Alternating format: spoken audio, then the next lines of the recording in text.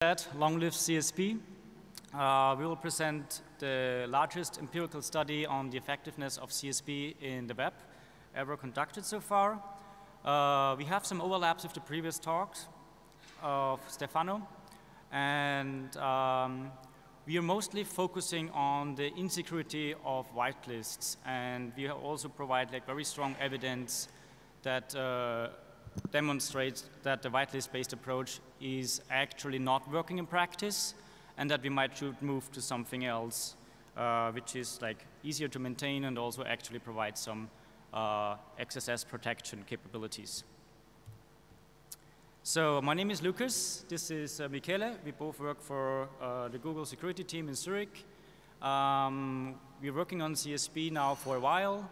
We tried, like everyone else, to come up with a CSP for a couple of products, right, at Google. We failed, and we thought this might be like a common pattern. So we tried to, make a survey and see how other people deploy CSPs and how easy they are bypassable. And most importantly to mention here is we are mostly focusing on the XSS protection capabilities of CSP. So we're not looking into frame busting and other stuff, right? So it's all about how well CSP is able to protect against XSS, which is more or less the main use case for CSP, right? The research questions we had was basically how are people using CSP on the web? Like, are they actually using it for XSS protection, or do they just do frame busting, right? Second, are the deployed CSP policies actually useful or, kind of effective against as a protection against XSS, or are they just a waste of time and a source of breakages, right? Third, this is something which distinguishes our research a bit from the others. We really focused on the whitelists in CSP, and we wanted to find out if they kind of work in practice. And yeah, and last but not least, we tried to investigate if there's maybe a better way to get the XSS protection capabilities out of CSP that is not using whitelists. So a super short recap for people who just joined. CSP is a HTTP header that developers can use to lock down the application. It is mostly a defense in depth mechanism, like a mitigation. So it does not replace careful input validation or output encoding, right? But it can be a really strong second line of defense if it's deployed in the correct way. And unfortunately, so far, CSP was not able to deliver this, right? But we still have a lot of hope, and we also have some proof that it can work. I will jump over this slide because Stefano already provided such an amazing introduction to CSP, and jump directly to our data set. We were very lucky to be able to use one of Google's search indexes for this study. The data set we used had 100 billion pages. So what we did, we spun up 20,000 machines overnight and extracted 1.6 million hosts with CSP from that corpus. So with that said, so the 1.6 million hosts, we needed to do some post-processing, which I will explain on the next slide. We basically deduplicated the CSPs and ended up with 26,000 unique CSP policies. In addition to that, we also used the same search engine corpus to get a list of JSON-P endpoints in the web and also Angular libraries, because we use these to bypass the actual content security policy whitelists later on, right? So this is, was very useful. Why did we normalize and deduplicate content security policies? There's mostly two reasons for doing so. The problem one is you can have a web page with 1,000 subpages that all have CSP, but if they use nonces or changing report URIs, you will come up with a new CSP for every response. because there's like variable parts in the policy, right? For example, nonces or other parts, right? So you need to normalize these, right? And the second problem which we had was like that the same CSP very often is deployed across like thousands of host names because of so-called like off-the-shelf web applications, like, you know, e-commerce platforms like Shopify or Alibaba stores, right? It's like basically one product that is mapped to like thousands of host names, right? So if you would deduplicate based on host name and CSP, you would have like a very strong bias on these, like, you know, just 3 or 4 actual products that use the same CSP, like it's all Alibaba and Shopify basically, right? So this is why we deduplicated based on like a normalized CSP and did disregard the hosts, because there's not much point in like re-evaluating the same CSP over and over again, right? So normalization is actually pretty simple. You parse the CSP. By that, you get rid of like, you know, white spaces and other things that shouldn't be there. You replace nonces and other variable parts, like sometimes report URIs with fixed placeholders, and then you order directives and directive values. So there's like a very short example here. The stuff in blue is basically parts in the CSP that can be variable, like on every response. But I mean, the underlying CSP is still the same, right? So we don't want to re-evaluate these, you know, copies of the same CSP. So we kind of replace the variable parts with placeholders and then deduplicate. It's very simple. So CSP use cases. We said like it might be interesting to look how effective CSP is based on like different assumptions. First, we just took every CSP policy and evaluated how many bypasses are there. The second one is like we restricted the set of CSPs to a set that actually somehow seems to try to restrict script execution, right? Because there's not much point to assess a CSP that only does frame busting with, or like just has frame ancestors, right? And assess it if it's effective against XSS, because the author probably never meant to protect against XSS in the first place, right? And the third bucket is like strict XSS policies. This is something we wanted to look into, and it's basically policies that don't have all these like simple mistakes or like unsafe inline or URI schemes or wildcards, right? So policies that seem to like seriously try to prevent against cross-site scripting, right? From the numbers, it's like less than 9% from the total number, so it already tells you a lot of the quality of CSP policies that are around there, right? So how did we evaluate the policies? As already mentioned before, we were focusing on the XSS mitigation capabilities of CSP, right? So all of that is just in this realm here. Very important, we only considered like a CSP to be bypassable if we were able to find like an automatic and false positive free bypass, right? So for example, if you have a policy with unsafe inline and no nonce that would drop it or stuff like that, right?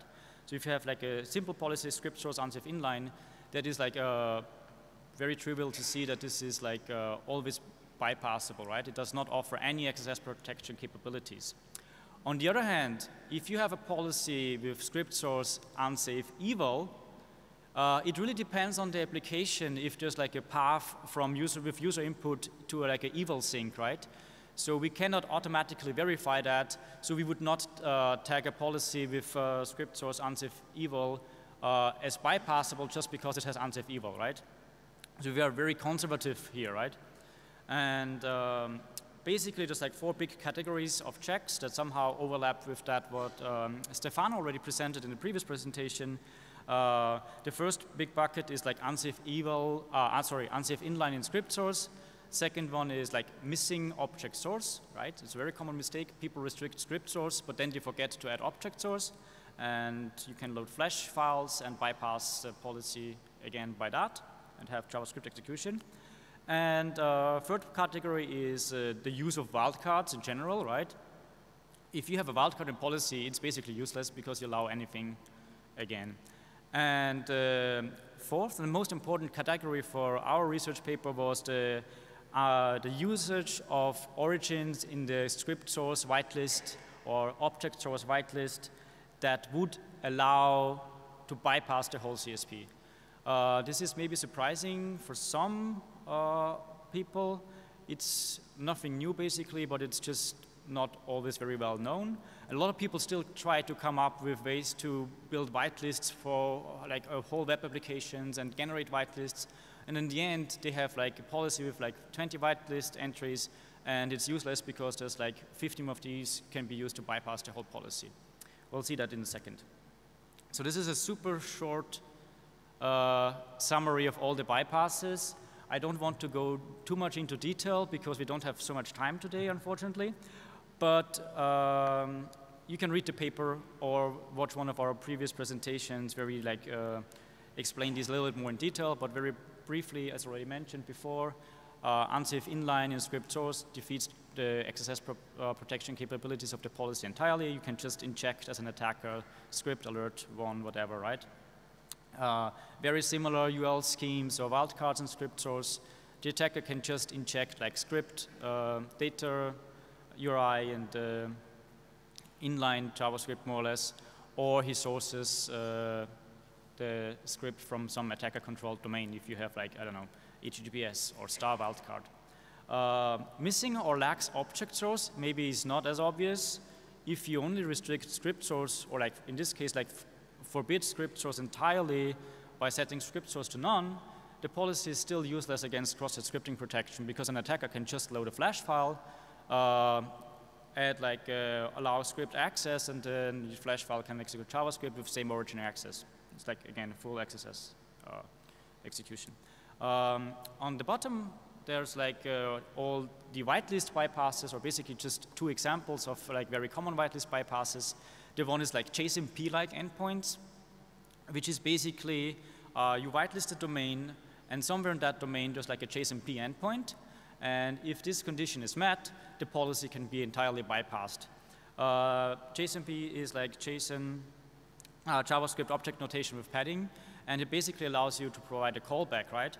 So the attacker can put arbitrary JavaScript in the callback, and this will then be sent in a response, and since he embedded it in a script tag, it will execute in the page, and CSP will not block it because it's sourced from script from whitelisted.com, right?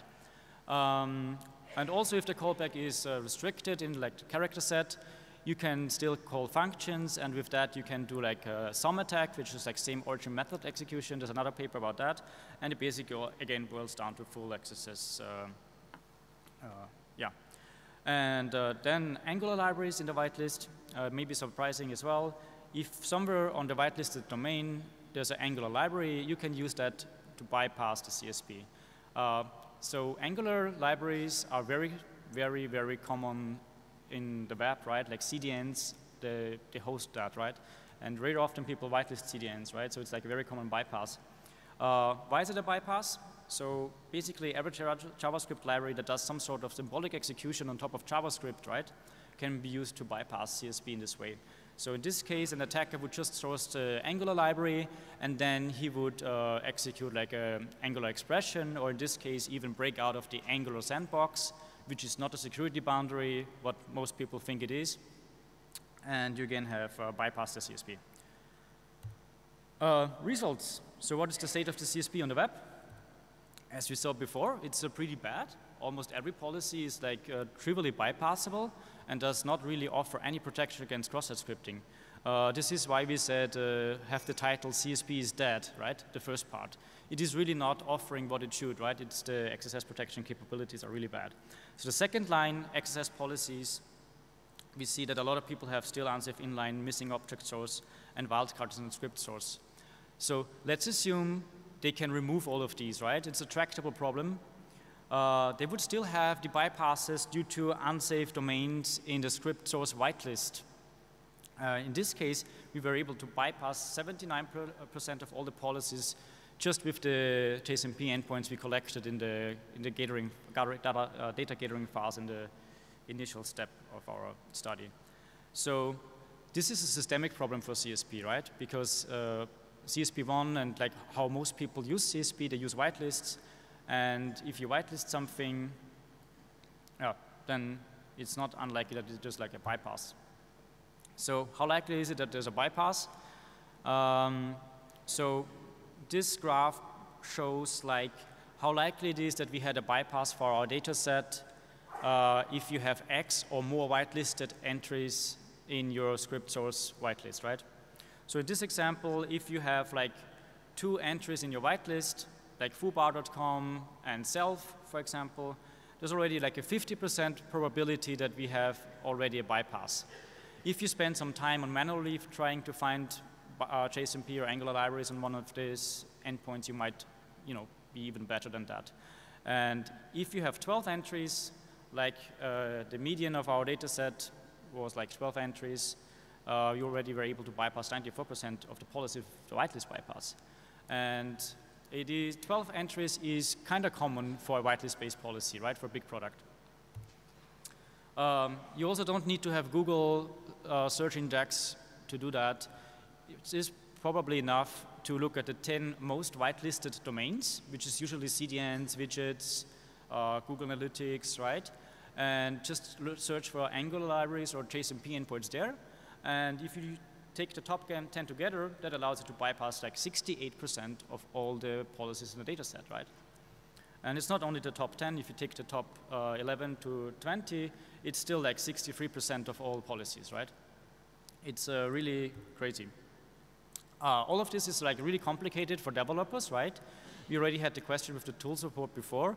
It is not really easy for developers to understand what CSP does, how the spec defines certain things, what all the bypasses are, and what they have to look for, right? So we put all these checks we had in the paper into a tool and also shipped a tool with like 100 most common whitelist bypasses, so developer can check the policies and see that they're insecure. And with that, we hope to like kind of bust this false sense of security, right? That some people think they have a protection with CSP, but they don't, right? It's also open source, and as a Chrome extension, feedback is always welcome. And yeah, so do CSP whitelists work in practice? We think no. As already mentioned, also if you can fix like the easy ones, like the unsafe inlines, object throws, and wildcards, you still have the whitelist, right? And you cannot just remove every entry from the whitelist because then your site will break. And there's a reason why people use CDNs, right? And also if, for example, you use like widgets like Google Maps or Twitter widgets or like Facebook like buttons or whatever, you will need to whitelist them, right? And if you do so, your CSP is not offering any protection. So it's like a kind of a dilemma, right? This is why we propose to switch to nonce policies. And with that, I will hand over to my colleague, Michele. Thanks, Lukas. Good afternoon, everyone. So we believe that our research showed that whitelist-based CSP are not the way and do not offer any XSS protection at all in the real world. And this is unfortunate, right? So the first part of our title, CSP is dead. But we also wanted to fix that and propose something that would make CSP useful for XSS mitigation in practice in the real world, something easily deployable without the maintenance burden of a whitelist, of having to come up with a whitelist and maintain a whitelist. And so we propose strict dynamic, which is already part of the CSP3 specification, which is now final by the W3C. What we propose to do is to abandon the whitelist approach completely, which, as we showed, is broken anyway, and switch to a nonce-based approach with dynamic trust propagation. I'll explain what this means in a moment. So nonces are not new. Nonces exist in CSP2. The problem is that also, as Stefano showed before, they are very hard to be deployed in practice because basically of the lack of dynamic trust propagation. So I'll make a quick example. If you load an external library that you don't control, and that library dynamically loads another script, for example, it document create element scripts, and then it append childs it to another element, basically the second level script would not carry a nonce unless there is an explicit nonce passing mechanism. And this means that you can't use nonce with a lot of libraries and a lot of widgets, such as, I don't know, Google Maps or Twitter. So basically, nonces are really not feasible in practice right now. What we propose is to grant trust transitively. So we propose to shift from a whitelist-based approach, where the web admin basically trusts an origin that he or she doesn't control, to never host, JSONP endpoints, Angular, or other thing, to basically explicitly blessing the scripts in your markup and the scripts that they dynamically load. So if present in a script SRC, the strict dynamic source expression does two things. It discards whitelist that might appear in the script SRC, and this is done for backward compatibility, so that you can have just one policy that works for browser that supports CSP up to CSP